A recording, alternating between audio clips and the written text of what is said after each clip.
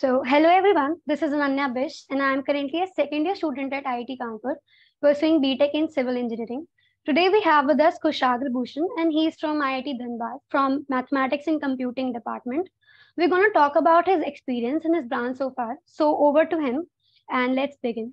So, Kushagra, could you just introduce yourself a bit? Hi everyone, my name is Kushagra Bhushan.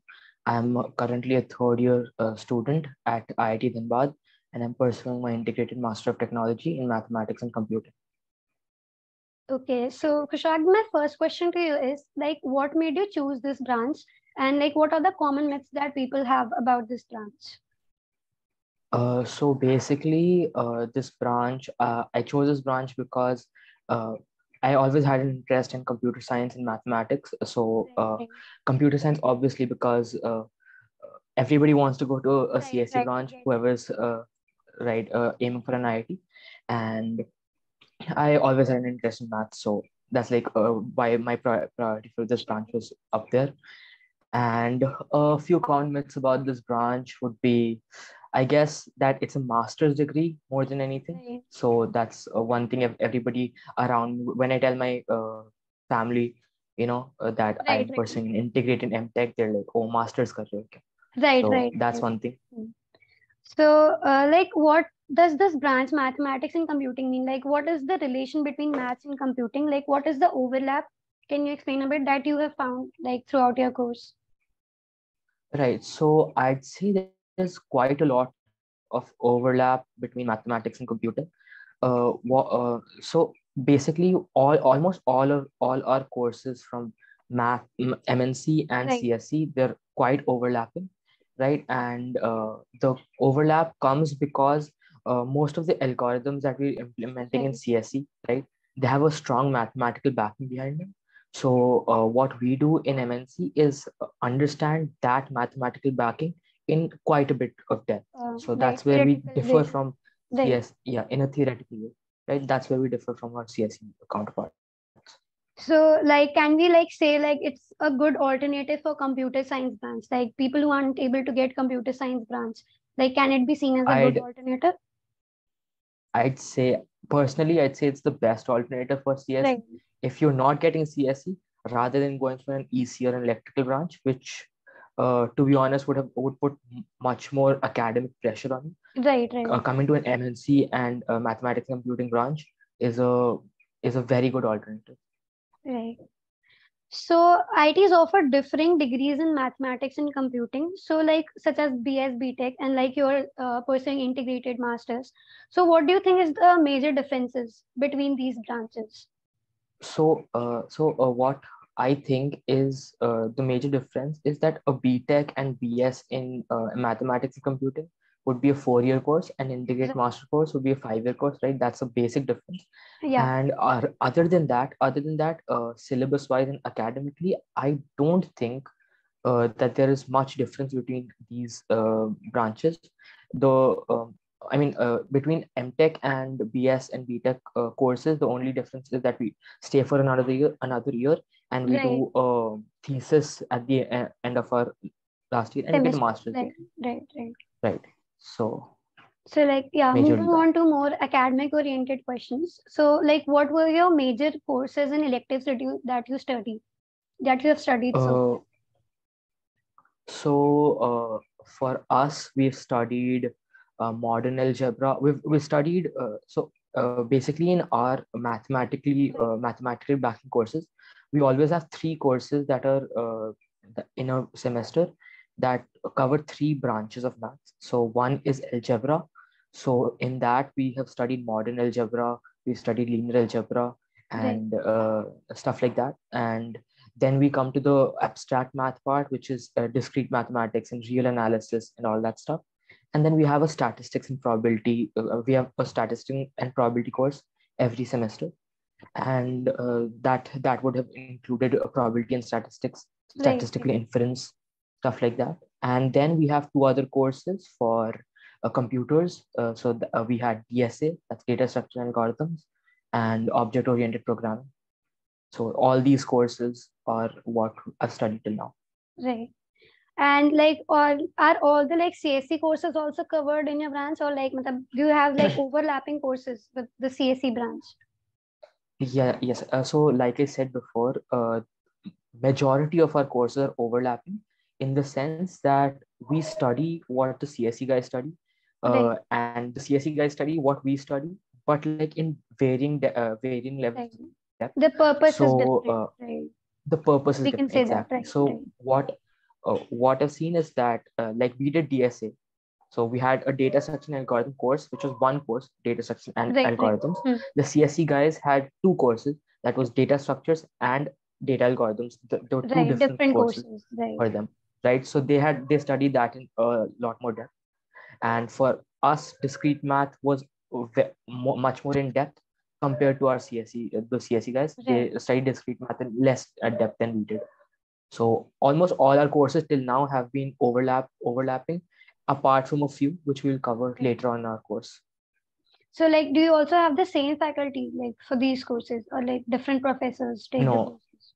yes, different professors take the course. So the courses that we study, and they're offered by the MNC department.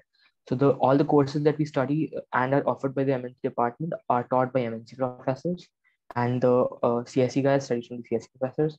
There are a few courses that interchange. So the DS course that we studied was a CS course, so computer science course. So a CS professor taught Right. that to us, and the discrete math course that they took was a MNC offered course. So our professor taught them. So there's a good interplay between the two Yeah, branches. sure, got it. So, like, moving on and talking about internships and placement a little bit, like, could you share your internship experience? Like, have you done any internships so far? And I have, but I should mention that this was not an on-campus internship. sure, sure. Both my internships were off-campus, right? Because our internships come in the fourth year. Good, yeah, So like because it's a 5-year course, yeah, I think, because it's of a that 5 year reason. course, Right, right? So we lag 1 year behind the final year right, right. guys. Hmm. So I'll sit for my on-campus internships Next year. Okay, uh, next year, right? So both my internships were off campus. I got one of them was from uh, a senior referred right. me to it, and Okay. the So other basically, it was in a was startup. from LinkedIn. Like, it was Yes, like, one was in okay, a okay. yes, both were in a startup. Okay. One was from like my senior had worked in that startup before, so Right. he referred So me he to it, recommended, and kind of, right. he recommended me, right? And the second one was through LinkedIn, so I Okay. got that through, So, right? like, could you explain a little more in detail about the skill sets that were required, or like your day-to-day experience, and what were you required to do in that internship? Right. So my my profile basically is of a data scientist. So Right. I do machine learning and deep learning. Both of my internships were purely based on my resume and my projects. So Sure. I had spent my first 2 years of college building up my skill set and doing projects and like that stuff, related stuff, doing courses about them. So I had a good theoretical and technical knowledge backing me. That Right. is why, right? So that, and day to day of my intern was so like at the beginning of the week I was assigned a task to do, and I was given a Right. week to Hmm. finish it. And basically we had like bi-weekly meetups, like stand-ups, Right. on Wednesday and Friday, uh, and I had to give my Like, updates to to them discuss about the accordingly, progress, how far you've the done stuff. progress of Right. in the week, right? And any doubts or any holdups I had, I could clear that. Also, like, a lot of people have this doubt कि मतलब उन्हें पता तो होता है कि like data science है ये, but they don't know like to what extent they should know this all this skill to get their first internship. So, like, could you like tell something about it? कि मतलब which courses did you So pursue, or like to what extent basically you should have, because like if we start studying in detail, so it's a very vast area, data science and ML. But like to what extent right. one should know to get a first internship or to land in their first internship? So particularly in data science, it's a little bit tough in the sense that the interviews that data science profiles take are quite in depth. Right. So right, you should know quite a bit of theory behind whatever you're implementing Right. in your project. Right. So the courses I took were I took quite a lot of courses by the way. I mean, there was a deep learning specialization in on Coursera. I Okay. finished that.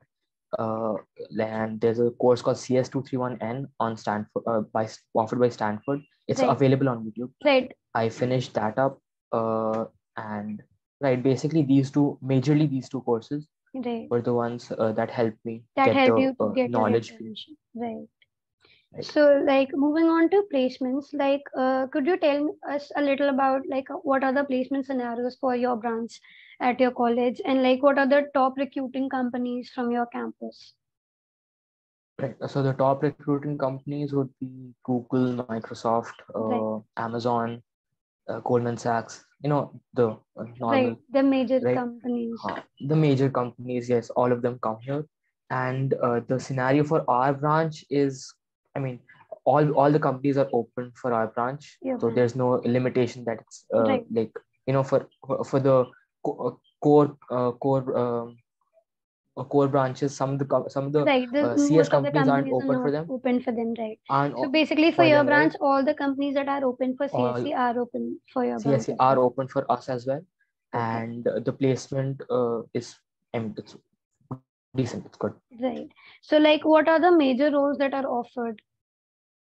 The major roles that are offered, like the the largest profile that's offered is obviously SD, that's software development Software engineering, development, right? right? Software, yeah, right. And other profiles also do come here. That's like stuff like business analyst and machine learning engineer, and other profiles also do come, and we do get uh, like interns over Right. there as well. Right.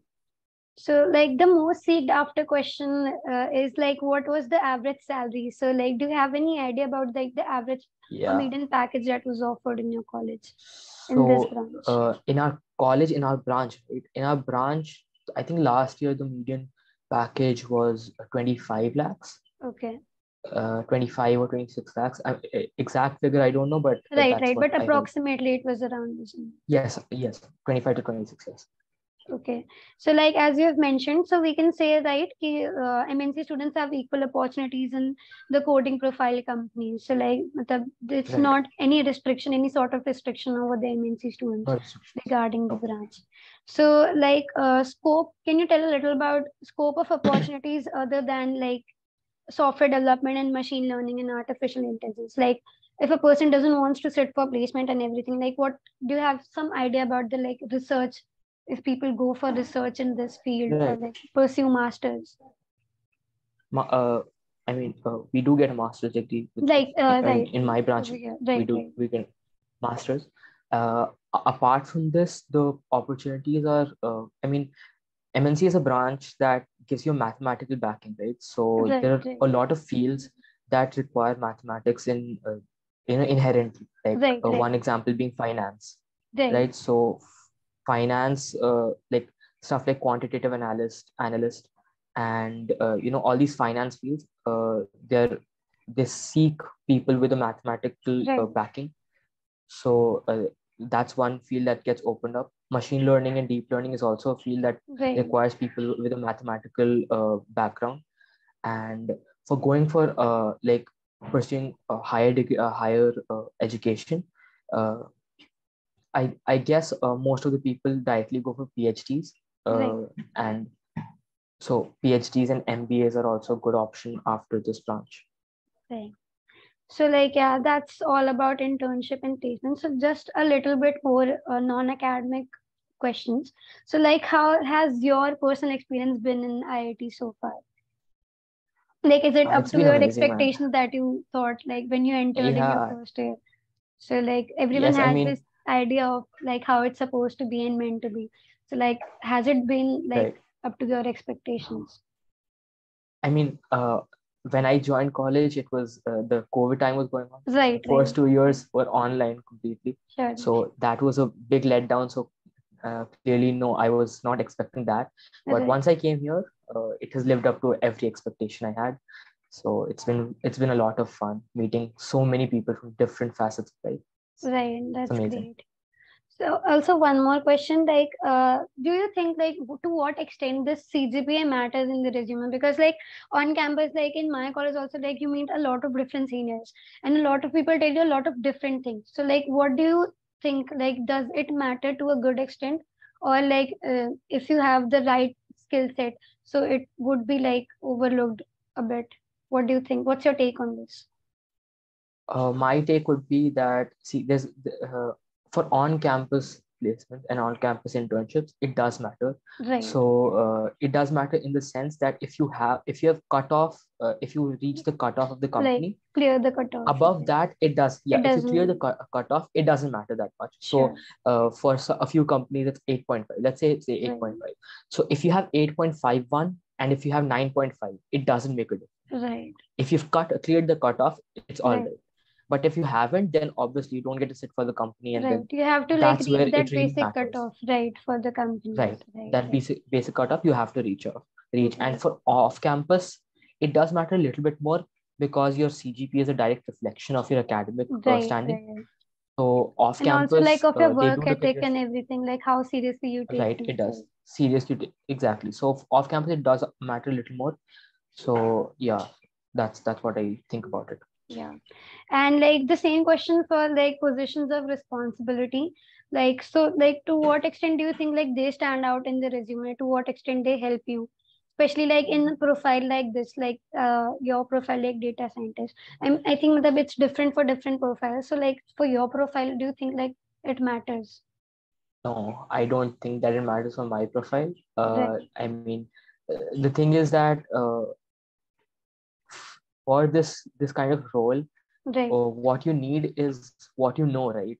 So Right. PORs and stuff is obviously an added benefit, a bonus, Right. that if you have them, fine, fair enough. But you're not going to get a job just because you have a Right. POR, But like if you right? have a excellent skill set and you don't have like POR, so like it won't create a difference. Right. It does. No, it doesn't. It does. But it might be that Okay. it doesn't. It doesn't. No, it doesn't. Okay. Okay. So if you have an excellent skill set and you have no Right. PORs, that does not matter to me. Like Really. in this profile, it won't matter. Right. Not So at yeah. all. Okay, that's it. So like ending with just one question, like what do you think is the best thing about your IIT that you think like could make it stand out among the rest of the IITs? Like what's the thing that you love the most about your IIT? The thing I love the most about my IIT, I guess it'll be common for all IITs, but it's the people. Right. So we see such a large, I mean, a large population of people from so many different parts of the country. Right. So I think what makes my IIT special are the Right. students. The people and connecting with like different kind of people and getting to know Right. them. Right. So Right. yeah, that's it. Right. I think that's all for the interview.